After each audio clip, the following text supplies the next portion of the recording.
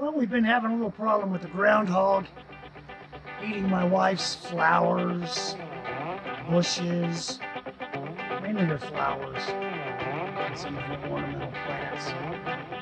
So she has instructed me to rid us of the same.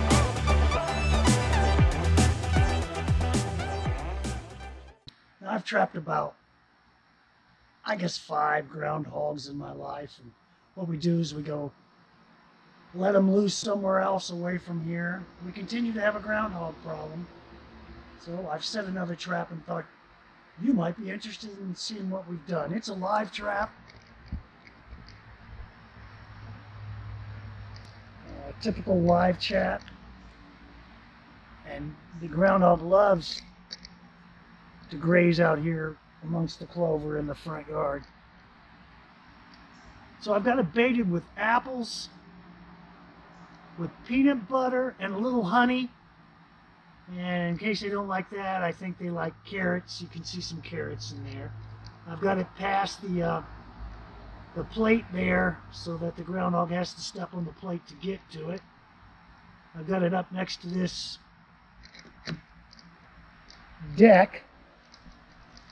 And then I have it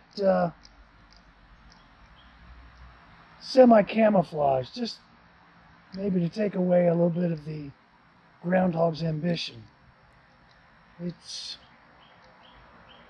Well, I put this up about 5 o'clock. I'm expecting by tomorrow at this time I'll have a groundhog. But we'll see. Well, it took a little longer than I thought. It took about 5 days.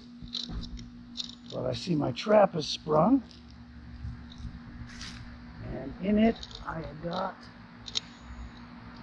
a little groundhog. Groundhog, who we will take to a nearby field and let him go so he can grow to be a big groundhog someday. These traps work, and obviously apples and carrots heal.